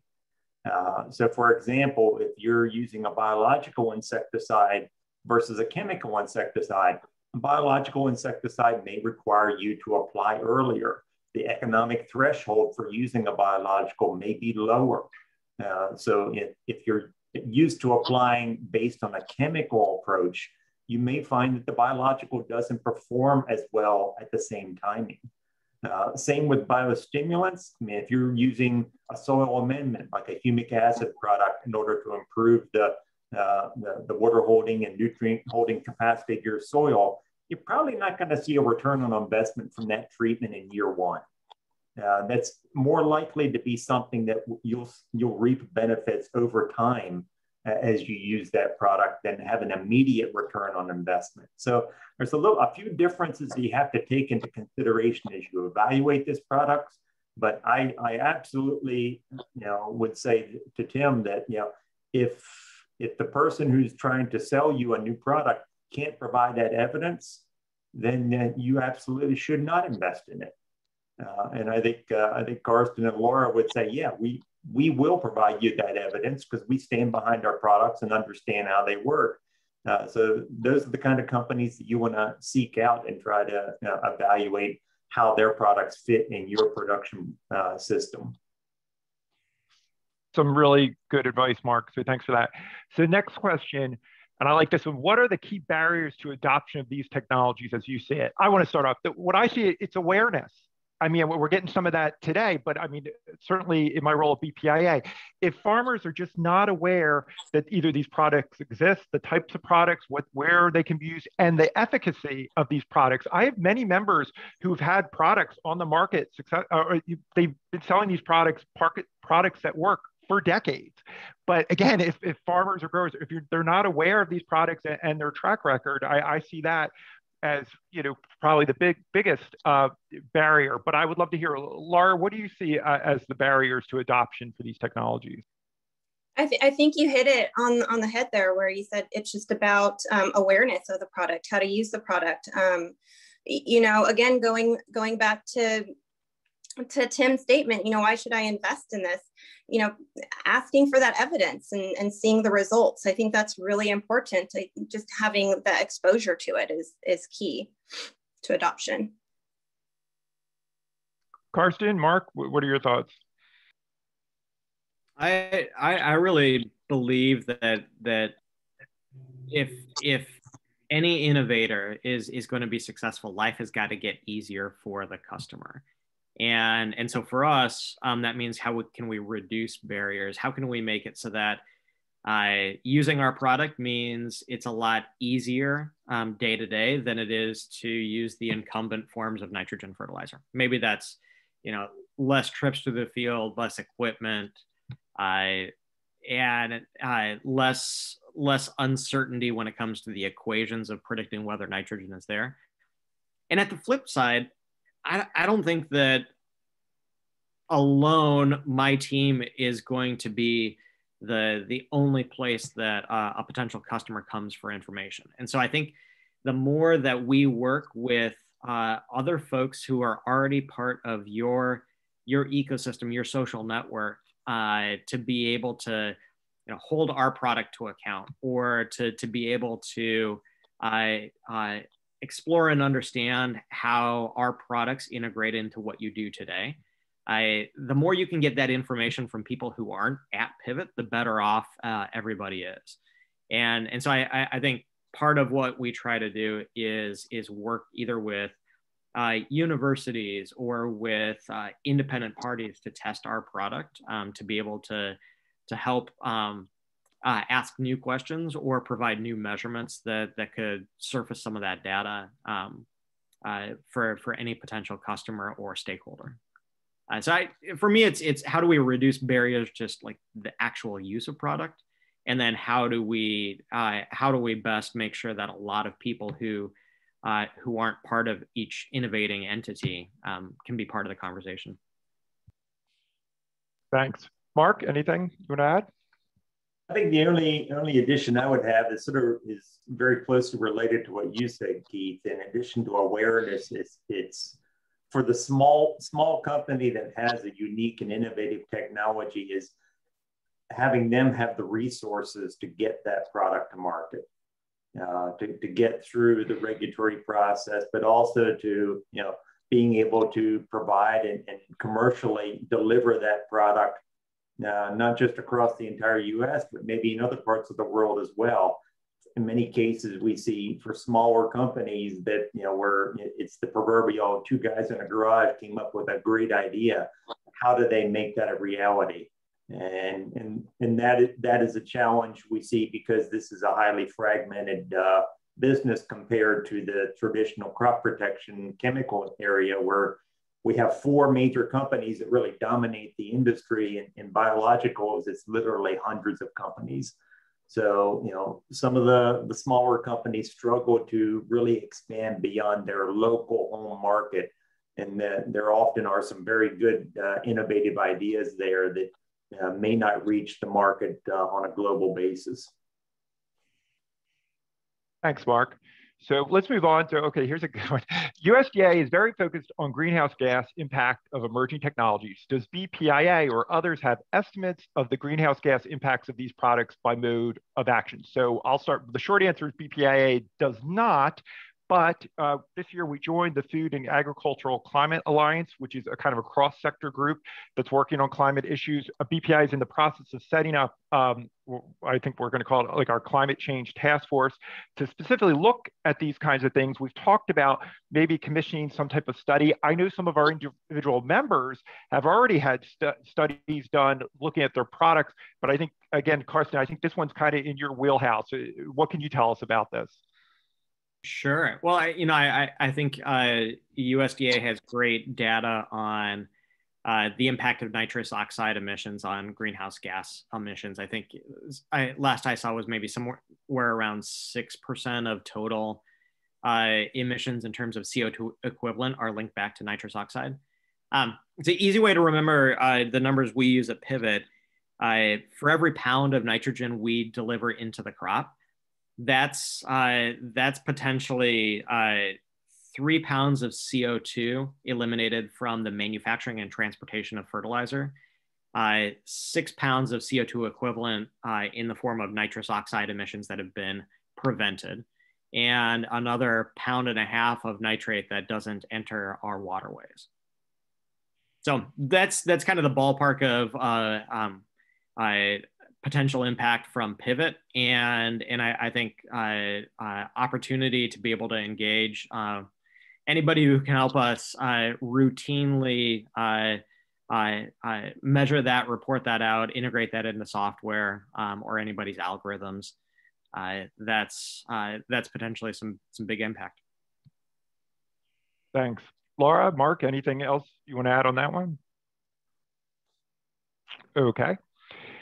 Next one, where are most of the new innovations in agriculture biologicals coming from? Is it universities? Is it small startups? Is it large corporate labs? I'm going to go to you, Mark, first on that. Where do you think that we're seeing the most innovation? Well, first, I would say, we see innovation coming from all those areas, but we see probably more innovation from smaller companies. Sometimes they're spin-offs from universities. Where a grad student or professor spins off a company based on their research activities. And we certainly see innovation occurring at the large companies as well. But I think the real major hub comes from those small startup companies that someone has an idea, they have a concept, they're passionate about it, and they drive that forward. And we see, as I said, there's literally hundreds of companies in this space of the biological agriculture area, and each one of them has a passionate innovator at their heart who really started it. Karsten or Laura, anything you'd like to add? Yeah, I really appreciate that question. And I would agree with Mark. We see a lot of the innovation coming from those small startups. Bayer, of course, we see ourselves as a leading innovator in the space as well. But part of being that innovator is acknowledging that, we can't do everything ourselves internally, even though we do have heavy investment in R&D. We've created a really great network going out, creating strategic partnerships with these smaller startups. whether that means just helping them to do, what we're good at, fermentation expertise, formulation expertise, getting path to regulatory, field testing, just helping to get that product onto market or turn that technology into a product. That's how we're helping with the innovation as well. Right. Maybe I'll add a comment or two, and that's to say, maybe why is there an opportunity for a lot of innovation in biologicals right now? And how can we help get some of those best ideas in the hands of more growers faster? I think this is a very interesting time from a scientific perspective, an academic perspective, because we have a lot of new tools for understanding the microbiome of crops, both in the above ground tissues of plants and what lurks below the soil. We can peer below the soil more than we ever have before and understand all of these microscopic living and breathing components of soil. And we have the ability to do a lot of computation on the mysteries of DNA and genomes and what that means and what the mode of action is for how microbes interact with plants. And there's an opportunity when it comes to synthetic biology, the use of CRISPR technologies to enhance some of the best properties out there. So a lot of things that are all possible new ways to get insight into the challenges and potential tools to apply to solutions. And so how do we maybe help innovators or help advance innovations? I think, speaking from Pivot's experience, some of the things that have been most influential for us is the ability to connect folks at the cutting edge of the science with everybody who is on the field every day, seeing the friction of what it means to manage an operation and kind of talking about the problems in real time. Or for us, interacting with other incumbents in industry to understand how industry and supply chains work, where some of the challenges and headaches are that maybe a big organization like Bayer faces, and that ability to get connected in new ways and just openly talk about the things that are hard to do. It's been a great way to catalyze new ideas. So everybody who's willing to talk about the problems you face, big hats off. That from an innovator perspective is maybe one of the most impactful things you could be doing. Thanks, Karsten. I love this next question. It starts off with, I'll admit, I've been checking my email during this webinar, and I received an email about some biologicals for the green industry. So it's asking flowers, transplants, horticulture, are you folks involved in that too? So I'd love to start this off. The answer is absolutely, and I think it goes to awareness. So first of all, a big shout out to our friends at American Hort. They have their big Cultivate event coming up, the biggest ornamental new trade show that I'm aware of. We'll have a dozen BPI members who will have booths at that event because they absolutely have products for the ornamentals market. At BPA, we actually have a committee, it's called our Specialty Markets Committee. So they deal with things like ornamentals, forestry, public health, now industrial hemp, all these other categories. There's many other categories where biologicals are used. So and again, it's just, it's an awareness issue. We need to make you all aware. So maybe Mark, maybe you could add a little bit on the other, for what we think of the non-traditional markets or the specialty markets or those other markets that there are biological products for.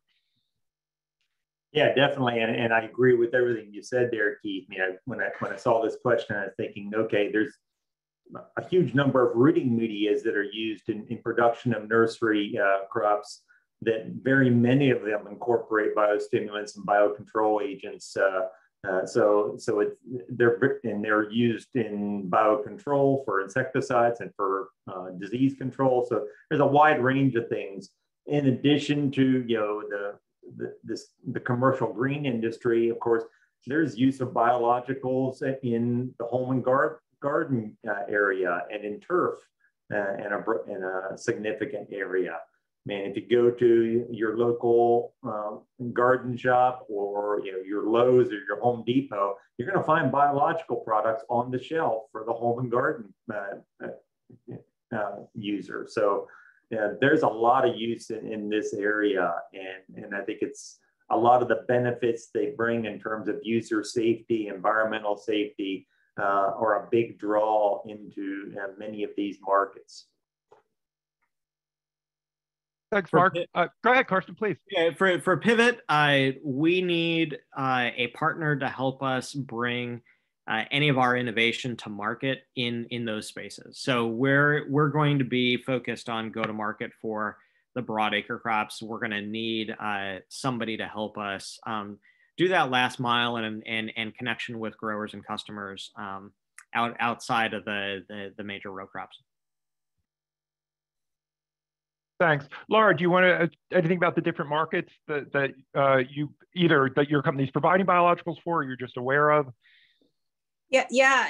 Biologicals are, in fruit and veg, but we're also in ornamental as well. We're looking into row crops. So we're touching all of the major markets. And again, like I said, in BPI, our membership, they have products really across the spectrum for all these different markets.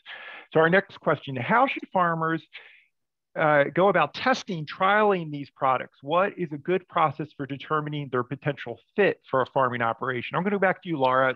Again, if a farmer comes to you and says, hey, I want to try these, I've never used them before, I want to try them, I want to trial it, I want to test it, what's the process? What's your advice for that farmer? Yeah, I know that Bayer has gone into on farm where exactly that we will actually set up tests for you to show the efficacy before you invest in our product. So it is something that we have the capability to do. And Karsten, is it the same for you, or what would your advice be? Yeah, give us a call. We'll help you both work through maybe your nitrogen budget or the approach you take today. And hopefully we can give you a few new tips or tools for being able to measure nitrogen in action on that acre. I know we have to speed up a little bit because we don't have all day. We have a lot of questions. I want to try to get to as many as I can. So the next one, Karsten, is specifically for you. Can you walk us through the economics of the biologics for nitrogen as compared to conventional? What is the delta for the farmer? Yeah, so it's easy. I spend the same on nitrogen. Here's where the benefit comes in. Our product gets applied at planting, either in furrow or potentially someday as a seed treatment, which means you are going to have fewer times you need to get into the field to manage your nitrogen. Hopefully that means you're eliminating passes through the field, potential equipment you need to either buy, maintain, or rent. And ultimately you have more peace of mind that our product is delivering consistent, stable nitrogen each and every day. And it's not producing it until the stages of the crop life cycle when nutrient uptake and requirements are highest. So you're not banking inorganic nitrogen in the soil lost to the environment. And I think what you'll see is that means there's a more consistent set of performance across that acre. It might mean that there's an opportunity to reduce the amount of over-fertilization, or conversely, raise the yield floor across all parts of the acre. So there might be some opportunity for yield benefits. Nothing that I'd want anybody to base economics around, but the goal here is pay the same for nitrogen and end up with a more consistent, dependable result in getting that nitrogen in the crop every single year. Thanks, Karsten. I think that's a great answer. So let's keep moving on. So what % of farmers do you feel, in quotes, trust the efficacy or mode of action of biological products? I'll say not enough from my perspective. Is it different than legacy products? How do you bridge this when selling your products side by side in trials, university trials, et cetera? I don't know. I'm sure you can all answer this. So I'll just go in order. Mark, what's your response to these questions? Well, I think it varies obviously by the type of crop and the area where the grower is located, as to how how much exposure they've had to biologicals, how much they've seen and used biologicals already on their farm. If you're a corn and soybean grower in Northeast Iowa, you may not have ever used a biological, or maybe it's been on a seed treatment and you don't even realize you used it. Whereas if you're a strawberry grower in California, you probably are using a large number of biologicals. So there's a different level of experience, understanding, and exposure among the grower community, depending on what kind of grower you're talking about. But I think one thing I would caution against, biologicals are not an either or. It's not a chemical replacement. These are products that are integrated with chemical programs to make both products work better and to enhance the productivity for the grower. And when growers come in with that attitude that, okay, this is a tool that I'm going to integrate into what I'm doing, rather than a tool that I'm going to use to replace chemicals, I think they end up at a much better place than thinking that it's a replacement issue. So that was some of the thoughts that came to my mind of reading this question. Right, Mark, I always say, don't look at biologicals as a silver bullet. They're part of the solution. I think that's the point you're trying to make. Karsten, how would you respond to some of these questions about the trust, and how do we build that trust with the growers? If I'm counseling any new entrepreneur that's coming to me for advice, saying, how do I kind of build my company? I'd say focus on clearly communicating your mode of action and show data like out in the real world on how that mode of action is working, and separate that from how you're going to make the economic case for buying your product. So that there's not this black box that says the only reason you buy my product is because it has a big question mark impact on yield. And if you can talk about mode of action, and then you can clearly show separately the economics, we'll be in a much better place when it comes to trust, and then thinking about how any new product fits into the toolbox. Right. And Laura, for you, obviously your company sells conventionals and biologicals. How do you bridge? What's the connections, if there are connections that you try to make? I think it's just building that robust data package, and being able to clearly explain, what is the variability that we're seeing? What is the data? What is the mode of action? What are the best candidates in our pipeline for your particular field, for example? And a lot of times we do this by running our own trials or partnering with others to run trials. We did this in potatoes in the Netherlands, where, it was a big collaboration to get into the potato market. We paid for a lot of trials out there, and we showed that we can have better skin, larger potatoes, more consistent. So, again, it's not, like you said, conventional versus biological, but really showing that, there's a benefit to both, that they work together really well. And then putting our money where our mouth is, right? Running those trials and providing that evidence. The visuals are so important. So I think that's, part of gaining that trust, building that relationship. Okay, so let's keep moving on. So, okay, this is interesting. It's one thing to get these projects federally registered, and another to get them registered in the state of California or Washington or other states. The delays are really frustrating. How can we create an expedited pathway for temporary use of registrations of these safe, in quotes, tools? So again, from BPI's perspective, we feel your pain. Or my members feel your pain. They want to get these products out to you all just as much as you want to be using these products. And we, as BPIA, we work both with EPA at the federal level and with the individual states like California and Washington, and we try to do everything we can to facilitate and expedite. But I don't know, from our panelists, and any thoughts on this question?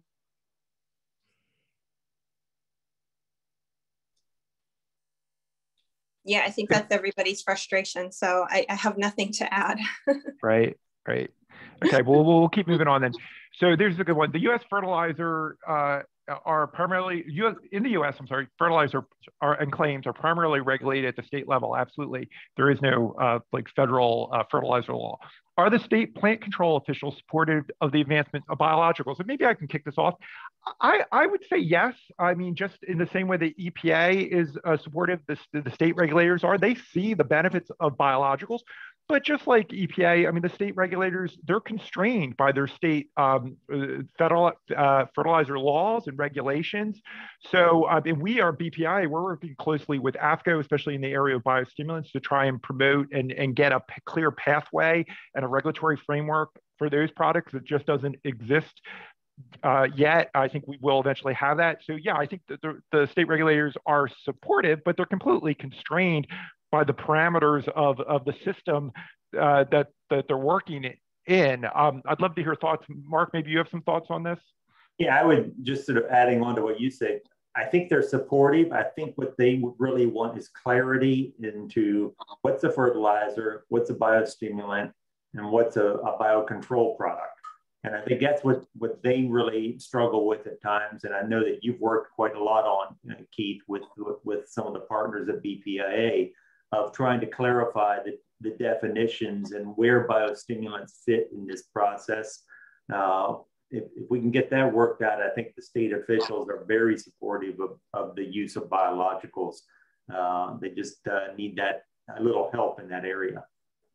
I think I mean, they see the benefits, that all the benefits we've been talking about today. I mean, think all the obvious benefits of biologicals. Karsten, Laura, anything you'd like to add on that one? Nothing to add.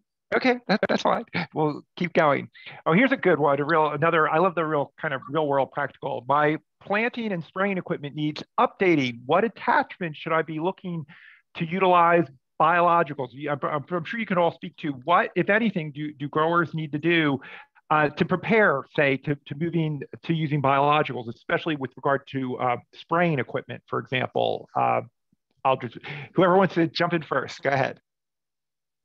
Short answer for Pivot is our products are going to get designed so they work best when our microbes are in contact with the seed at planting.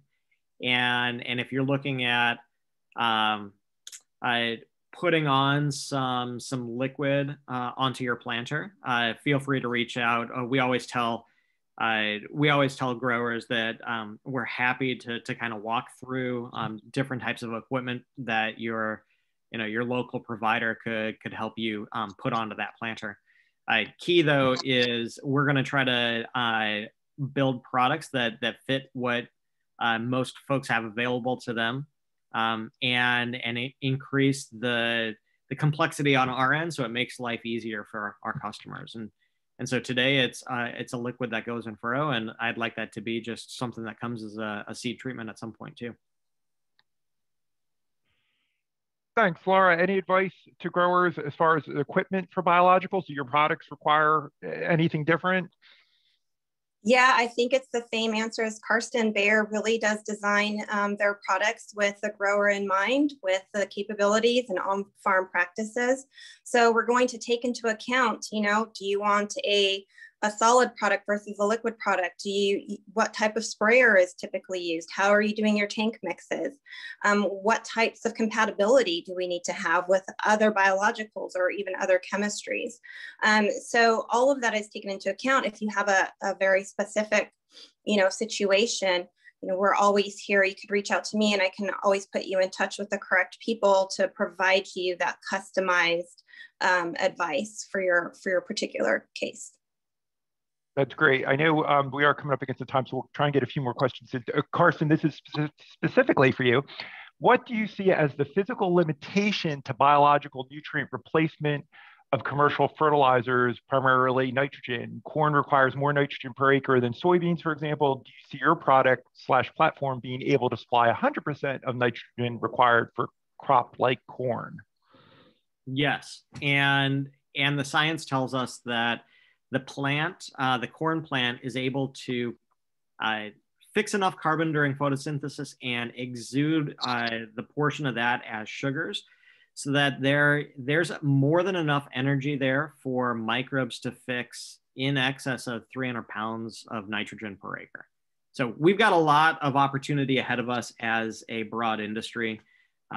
There's an immense amount of energy coming from the plant and available for the microbiome, and hopefully we'll be able to help get us all there soon. Thanks. The next one, has there been documentation of risk reduction, and what are the insurance and finance implications? I don't know, maybe Mark, are there finance implications that you're aware of related to risk reduction? I presume the idea of biologicals or reduced risk products. Is there anything that you can share about that? I'm not aware of any specific finance or insurance implication. Obviously, if you're replacing an insecticide or another chemical product that has a long reentry period with a biological that has a very short reentry period, that's a critical advantage to the grower in terms of managing the crop, especially for a fruit or vegetable that's picked multiple times. And there could be possibly some insurance implications for that in terms of liability for the grower, but I'm just not aware of whether that's widely recognized by the insurance industry and whether that's reflected in policies. I'm going to presume Karsten and Laura, you're good on that question, unless there's. Did you want to add anything on that? Go ahead, Karsten. If anybody's interested in working in that space, please contact me. We've got a lot of good data that we'd like to be talking about with you. Oh, okay. All right, great. Laura, anything else? Okay, okay, good, Laura, because I actually have a question for you specifically. I want to get this to you. This may be a nuance, but does Bayer look at biologicals as a separate category they want to promote or a potential solution in the toolbox to use? It seems there will be a group of growers that definitely want biologicals, but others that may not be as convinced yet. And having the biological label on something may inhibit adoption, where if you just sell the mode of action, science, et cetera, without a label, it may increase adoption. What are your thoughts on that, Laura? Yeah, that's a really good question. So, Bayer sees biologicals as part of an integrated solution, like I said, and it's an additional tool in the toolbox. I think when you zoom in on the crop science technology divisions, we have, the segments, we have seeds and traits, we have crop protection, and then we have seed growth. When you look at crop protection, that's comprised of both biologicals and chemicals. And so we really do see ourselves as very complementary as part of an integrated solution, a tailored solution with different benefits. We can come in and provide management to abiotic stress, increase yield, provide root soil health to help the crop establish, have more yield, just different things that maybe some of our chemistries can't do, offering that new mode of action to manage resistance, greater flexibility, shorter reentry intervals, et cetera. And so it really is just another tool in the toolbox for farmers to access. Great. And we have just a couple more, which is good because we're running out of time, but there are a couple of specific ones. So I don't know if folks will be able to answer these or not. Would the Haney soil test enhance the acceptance of biologicals? And if so, that would require a complete rewrite of the current soil testing method. It's a very big task. Thoughts on this? Does anybody have thoughts on this? It's an interesting concept. And certainly I would think for soil amendment type products, the Haney soil test would pick up, advantages for some of the biostimulant soil amendment type products more quickly than other more typical soil test approaches. So yes, I think it could enhance the acceptance of some soil amendment products in particular. How that is adapted, and how we encourage that use, I really can't think of something off the top of my head of how to approach that. But certainly there could be advantages. Certainly if researchers and companies begin to identify the Haney test as an effective way to measure the beneficial effects of biologicals, it could drive things in that direction. And with that, we are actually right up at a time. We only had one question left, so I'll just try and sneak in real quickly. The question is, would it be possible to use a critical use exemption designation for some of these products, recognizing that performance and background studies and statistics would be collected through large and wide-scale use? Does anybody have any thoughts on that? And you got to keep it quick because we have to wrap up.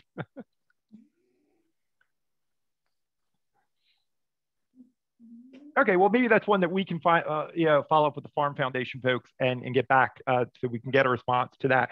So with that, I just want to very quickly thank Mark, Karsten, and Laura. Thank you so much. I learned a lot, so I'm sure our audience learned a lot. And I want to thank the Farm Foundation for giving us this opportunity. And with that, I want to hand it back to Sherry. Thanks, Sherry. Great. Thanks so much, Keith, and great job to you and the panelists for tackling so many questions during our session. Really appreciate getting to all those audience questions. So as we reach the end of our time, I'd like to thank all of you, all of our speakers for their contributions today, and to thank all of you in the audience for joining us and submitting so many great questions. We appreciate your engagement with us and would love to hear your feedback. So please take a moment to share your comments about today's session in the very brief survey you will see at the conclusion of this forum. Our next Farm Foundation Forum will take place August 11th, focusing on advancing digital agriculture at the farm level. We hope you'll mark your calendars and make plans to join us then. You can register now on our website, farmfoundation.org. The link to register is right on the homepage. If you'd like to help us continue providing valuable programming such as today's forum, I'll just quickly remind you that you can simply text the word field to the number 44321 at any time to receive donation instructions. Each and every gift strengthens our ability to address rapidly evolving issues impacting agriculture, the food system, and rural communities. And we are so appreciative of your support. So just to wrap it up, thank you once again for your engagement today, and we look forward to seeing you at future events. Thank you.